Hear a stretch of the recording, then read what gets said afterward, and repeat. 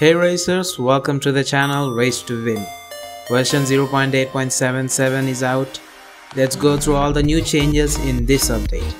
New cars are in dealership. We have the Mazda MX-5 Miata, and in crates there is a Mazda MX-5 Miata RF hardtop edition.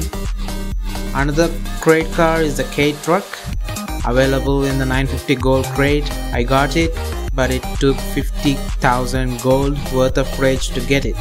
It has potential with its 710 kg weight. The EN achievement is finally available. You take the ute and do a burnout by installing rear-wheel drive drivetrain in it. Press gas and brake at the same time, and that's it. Free contraband car, the Holden Commode, a V8 supercar edition. Livery looks sick and it's a decent car. And we get a contraband intercooler. Nice.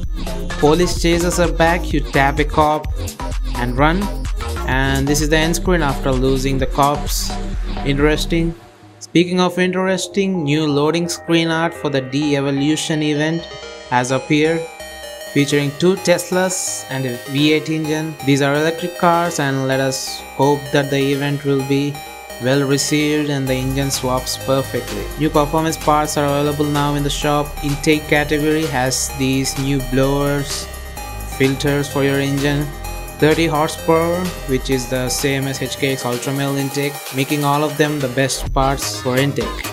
Purchase it and equip it to see the visual changes. It is obvious that it appears for front engine cars and doesn't look that good in mid engine cars. Obviously, gonna look good in muscle cars though. The most important thing is the car ranking reset. Everything has changed, mainly reduced. Like reaching X class needs only 1000 car rank points. It is a good thing, to be honest. People can beat the Borealis event with an R2 car easily. So that was it regarding the update. Let me know in the comments if I have missed any new things.